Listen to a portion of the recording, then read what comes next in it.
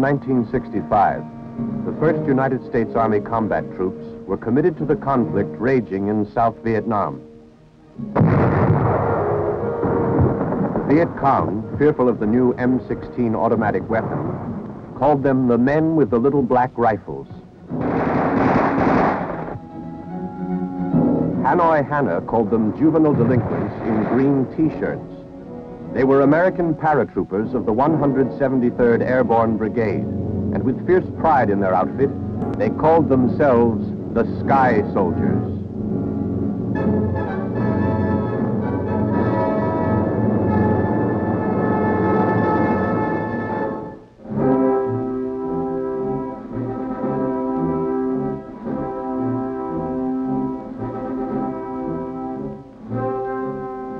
Just back from Vietnam, a freelance correspondent documents the story of the unusual breed of fighting men known as the Sky Soldiers. To learn their story, he lived with the paratroopers of the 173rd Airborne Brigade, followed them through the steaming jungles and rice paddies of South Vietnam, where they have made history. The first time I saw them was the morning of May 5th, 1965.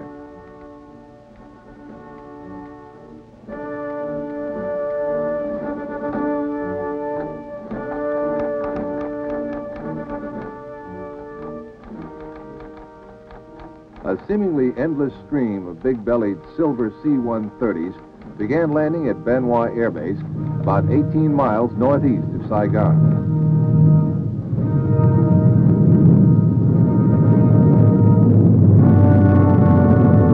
Along with other correspondents, I'd gone to Vietnam to cover the arrival of the first U.S. Army combat troops.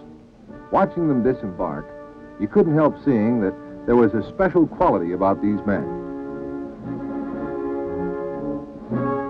Young? Sure. But the way they moved and formed up without any confusion, well, there was a feeling you get when you're watching real pros. They knew their business. After seeing them, I decided that I would stay in Vietnam and see these paratroopers in action.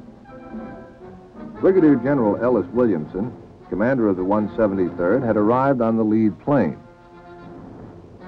Asked how long before his troops would be ready to begin patrols, he answered, "Tonight." As a matter of fact, it was a lot sooner than that. In only a few hours, there was a perimeter guard about the airbase. And patrols were moving out beyond the barbed wire. It was the first time in more than a year that any troops had made extended patrols outside the area.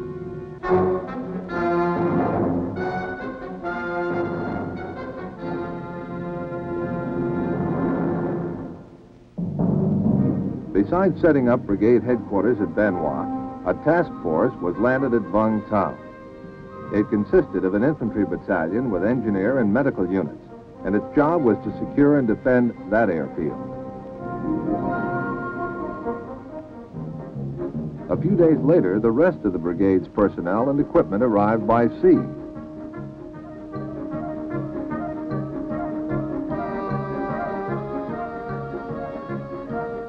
They proceeded by road convoy to Bien Hoa.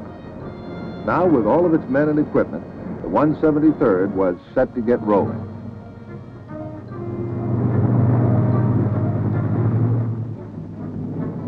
The next 2 weeks were spent in sharpening combat techniques and revising tactics.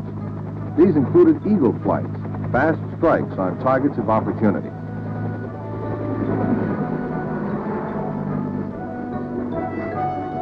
And foot patrols in hostile areas. At the same time, the armor troops and the cavalry were making a show of force on the network of roads and conducting reconnaissance.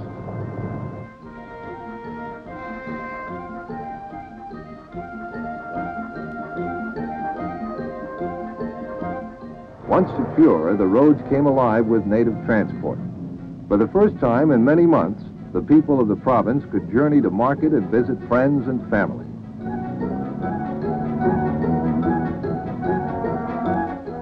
The 173rd is a separate brigade, meaning that it's not part of a division. It's self-contained, the 1st Airborne Brigade to be so classified. At that time, the combat units consisted of 2 battalions of infantry,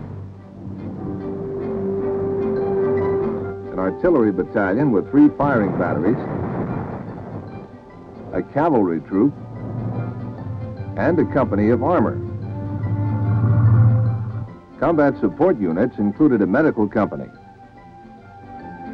a company of engineers, a maintenance company, signal and communications units, transport, supply, and administration. Independence of movement was provided by 2 platoons of troop-carrying helicopters and a gunship platoon.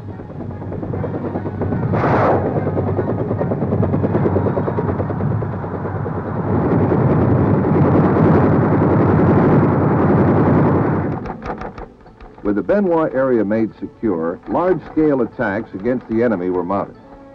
The largest of these took place at the end of May and employed nearly all of the combat units in the brigade.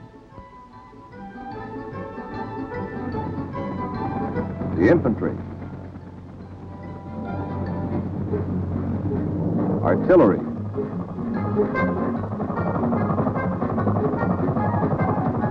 and cavalry,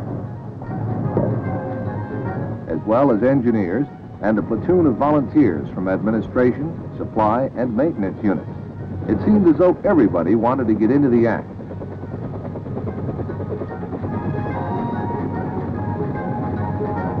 The operation was strictly an infantry-type air mobile assault. The landing zones had been pounded by the Air Force. Then, minutes before the task forces arrived, Army gunships of the brigade made a final sweep.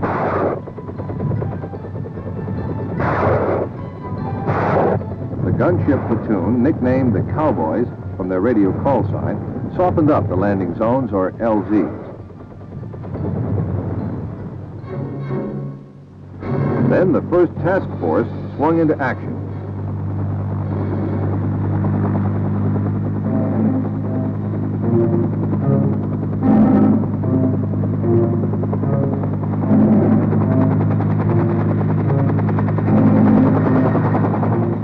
It was made up of cavalry, engineers, support troops, and artillery.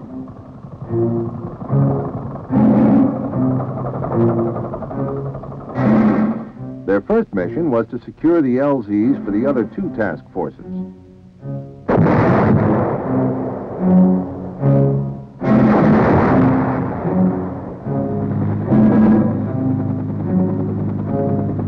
When the other 2 task forces landed, the first elements were already in high gear.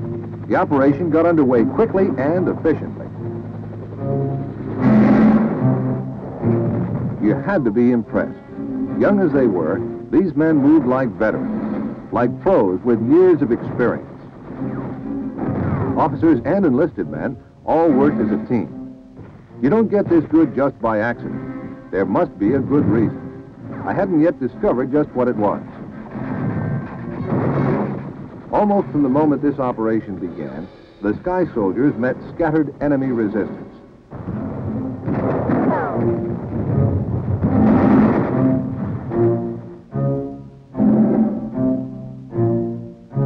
Day after day, for 4 days, the brigade moved ahead.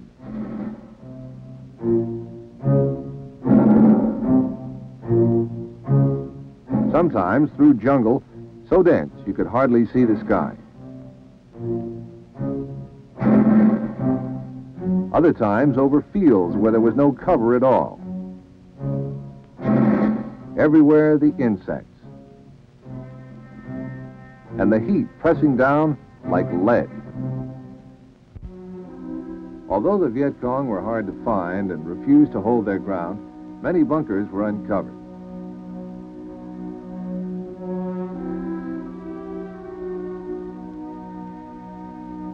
Viet Cong base camps were rendered useless and their supplies captured to distribute to local villagers.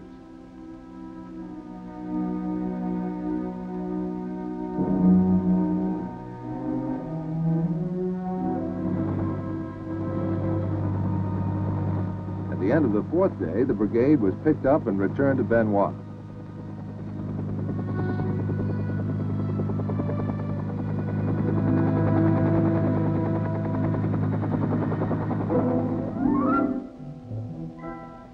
The only way to get to know an outfit is to stay with it in camp as well as in the field.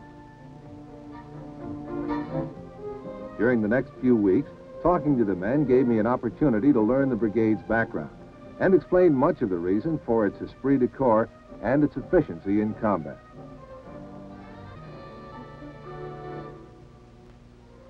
The 173rd was activated June 25, 1963, around a nucleus of the 2nd Airborne Battle Group of the 503rd Infantry, a direct descendant of the 503rd Parachute Infantry Regiment known as the Rock, which had jumped on Corregidor in World War II.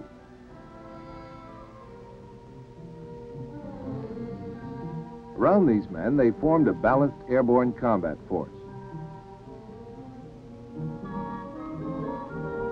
It was the first and only separate airborne brigade in the United States Army. For 2 years, these men, under the command and guidance of General Williamson and his staff, had been working and training together until they'd been forged into a unique, self-supporting strike force, capable of handling any emergency, any time, any place.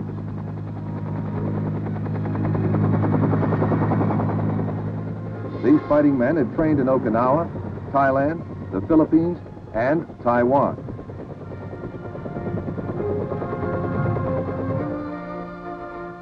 Their jungle skills had been honed razor sharp, and every last one was a qualified jumper. Airborne all the way.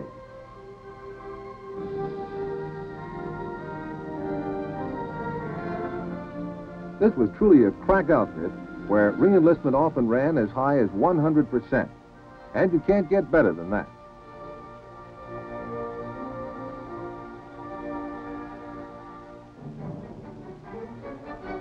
Although the brigade mounted many attacks in an area northeast of Saigon called War Zone D, which was supposed to be an impregnable Viet Cong fortress, contact with the enemy was always light and scattered.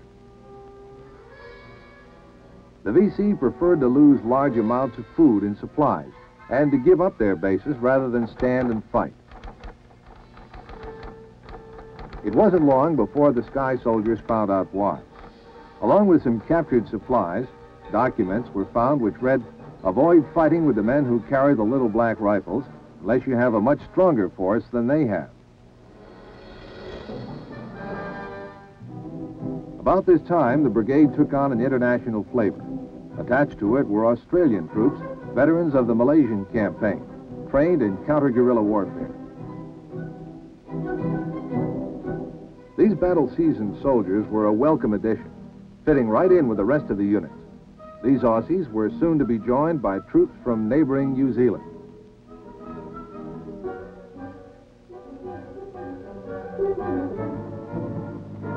In July, War Zone D was the scene of a massive attack against the Viet Cong.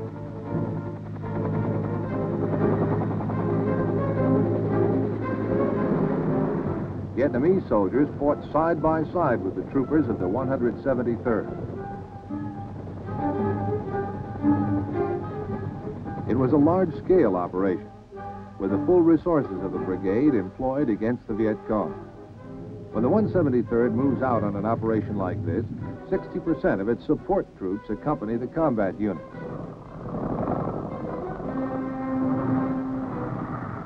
At first, the fighting was light with little opposition. Then it got tougher.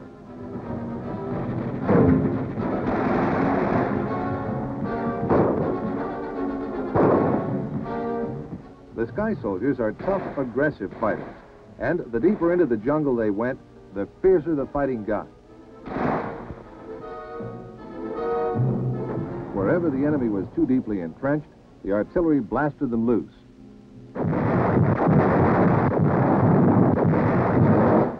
General Williamson's policy was spend bullets, not bodies. The operation lasted 4 days and was a tremendous success. There were more than 400 Viet Cong casualties and 50 prisoners captured. Over 100 tons of weapons and supplies had been taken. And thousands of documents captured, which proved to be a gold mine for intelligence.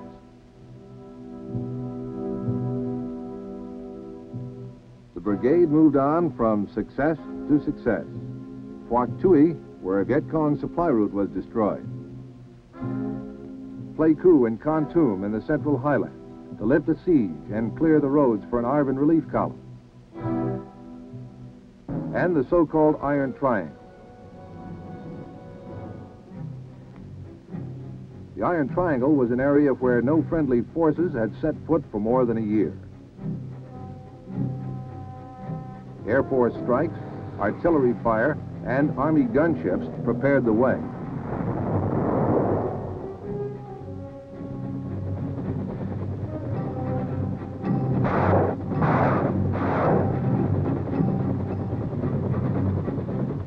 Then the infantry moved in, sweeping through the jungle.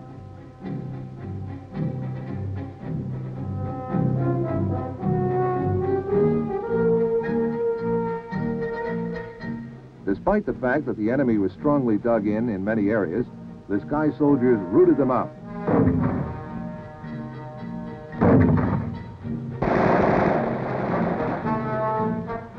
And kept pressing right on.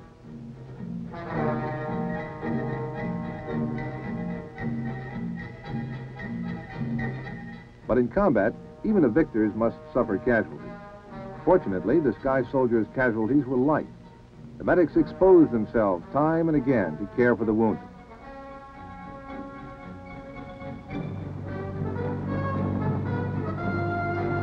In Vietnam, Dust-Off is the affectionate code name for the medical evacuation helicopters, and they perform miracles in getting in and out of almost impossible spots.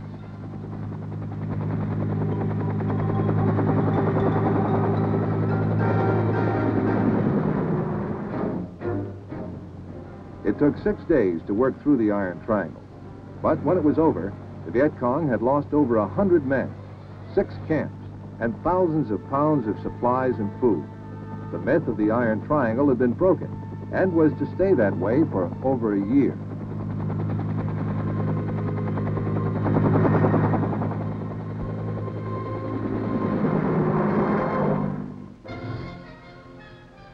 As important as defeating the Viet Cong is the need to win the loyalty of the Vietnamese people.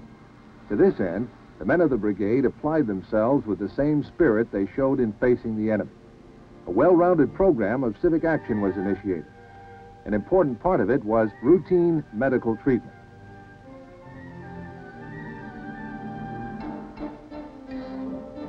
To help the Vietnamese help themselves, heavy equipment was provided to build and restore roads.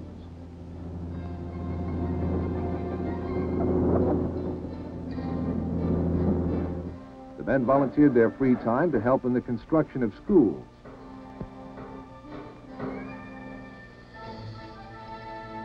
And in educating the Vietnamese.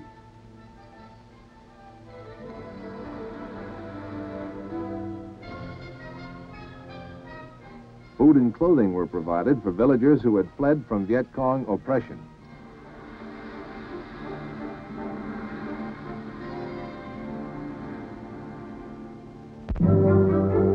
For the first time in more than a year, many of the villagers were able to go freely to church, one that the 173rd had helped them to build.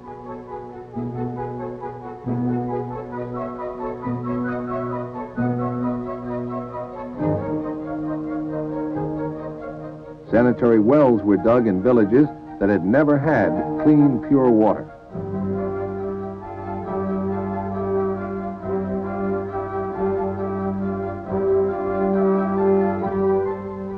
On their own time, and in some cases out of their own pockets, the Sky Soldiers undertook the sponsorship of orphanages and helped refurbish schools and playgrounds for the children.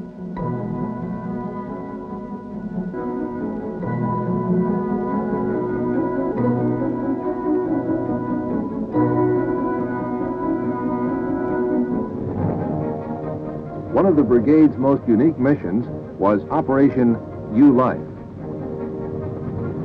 more than 2 years, the Viet Cong had controlled the rice harvest in this rich and fertile area. The mission was to drive out the VC, restore government control, and protect the harvest. In addition to the airlifted troops, long-range ground patrols helped to forge a long chain, which drew tighter as the troops swept across the area. By moving at night as well as by day, the 173rd broke another myth, that only the Viet Cong dared to move in the dark.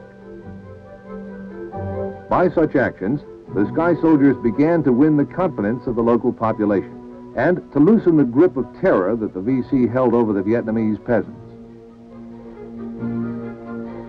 Kindness and decent treatment of the villagers, as well as the work of the civic action teams, resulted in bringing entire villages over to the side of the government. More than 300 of the VC were captured in this operation, and the local Viet Cong battalion defeated.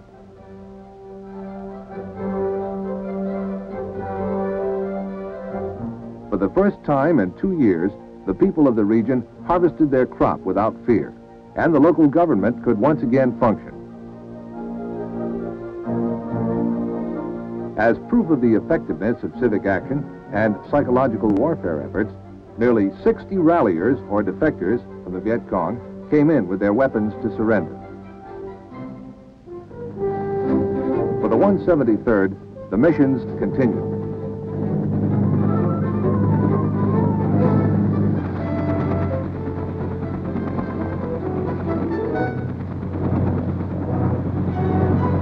There was Operation Marauder, directed against the VC battalion. They defeated the battalion and captured rosters which identified every man belonging to the local VC. In Operation Crimp, they uncovered a VC base camp in Hobo Woods, which included a tunnel complex that was 3 miles long and 6 levels deep.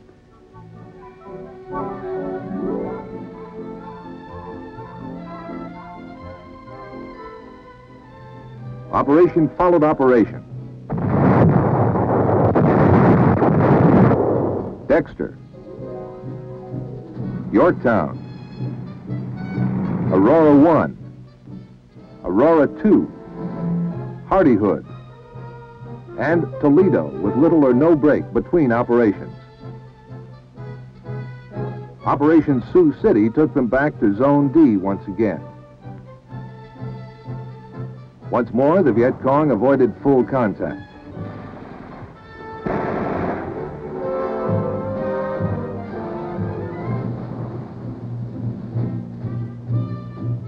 But large stores of clothing, weapons, and other supplies were captured.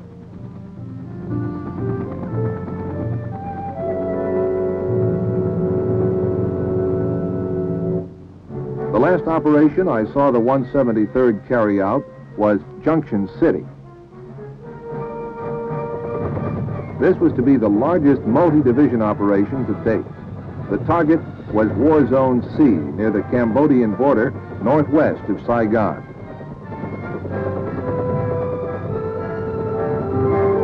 The entire brigade was committed.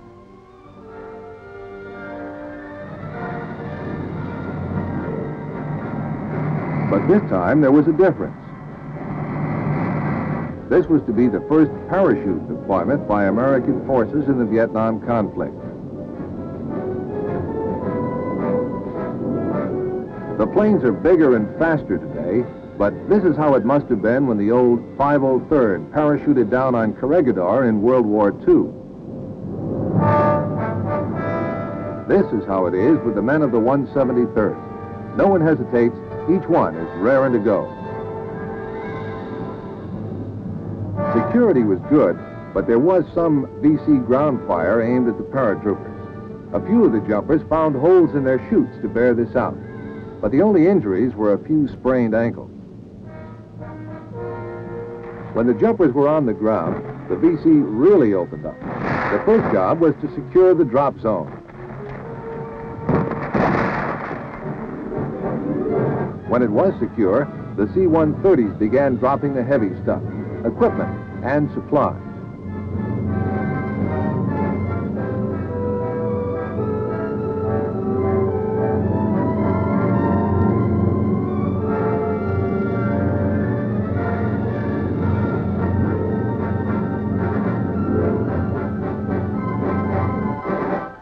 Operation Junction City was the biggest in Vietnam up to that time.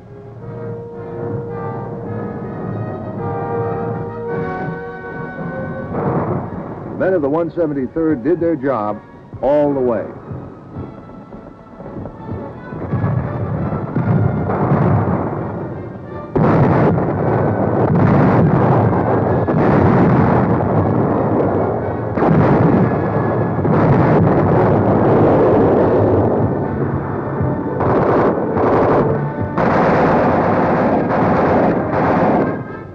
I've often wondered what makes an outfit like the 173rd Airborne the way it is. Part of it is due to the men who lead it, like General Williamson, who was responsible for organizing and shaping it, and General Smith, who took command in Vietnam in 1966, followed by General Dean, who led the jump in Operation Junction City. Part of it is the training. The tougher the going gets, the better they seem to like it.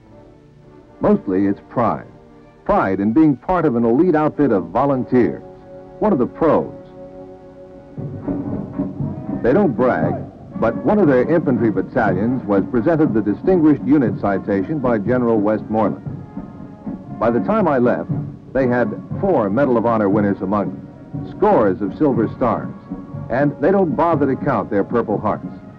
These are the men of the 173rd Airborne Brigade, separate, airborne, all the way.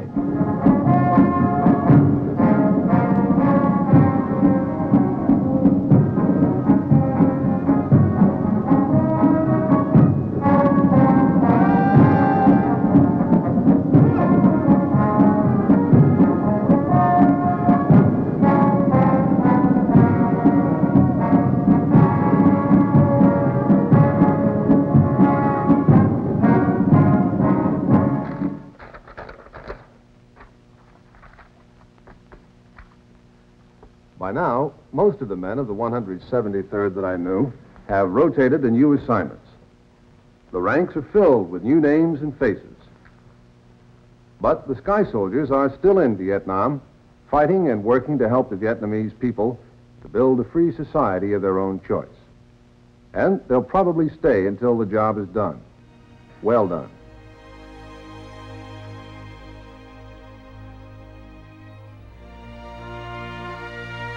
Thanks for watching. If you'd like to help us produce more compelling historical content like this, please like, comment below, and share this video with fellow history buffs. And of course, be sure to subscribe to help keep history happening.